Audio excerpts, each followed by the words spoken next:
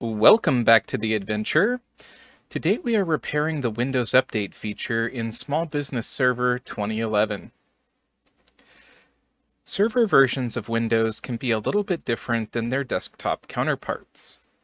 If we go to Windows Update, it tells us that the system is up to date. The reason for this is the Windows Server Update services are not able to sync with Microsoft servers.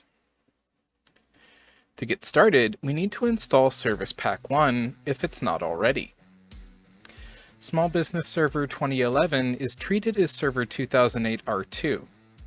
This is important when searching the Microsoft Update catalog for the updates we need.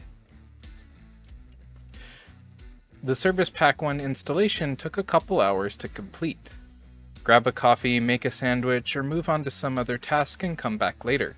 Unless you like to watch paint dry or grass grow, no judgment.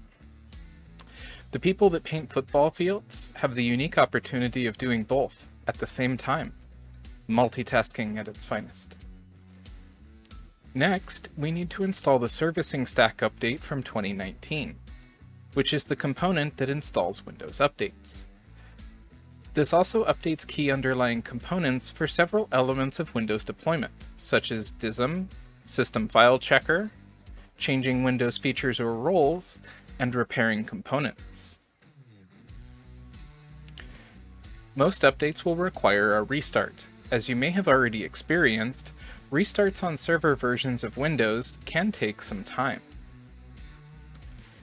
When ready, we can proceed with installing the Convivence Rollup, which contains updates between February of 2011 and May of 2016.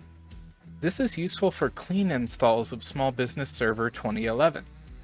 The alternative is to install all of those updates individually. From here, we want to install the Windows Update Agent version 7.6, which does the heavy lifting by determining the security updates that have not been installed, searches for available updates, and downloads the updates from Microsoft's update servers. From here, we will need to install the SHA-2 code signing support update, so we can fetch updates from the Windows Update server. The Secure Hash Algorithm 1 was developed as an irreversible hashing function that is widely used as part of code signing. Unfortunately, the security of SHA-1 hash algorithm has become less secure over time. Because of the weakness found in the algorithm, increased processor performance, and the advent of cloud computing, stronger alternatives such as the Secure Hash Algorithm 2 are now strongly preferred, as they do not experience the same issue. Next up, we need to install the Microsoft C++ redistributable. Using the all-in-one tool makes things easy, so that's the approach I will take. What we get is a compressed file that contains the individual installer packages for the different versions of the C++ redistributable. We can extract that to a new folder on the desktop, then run install.bat.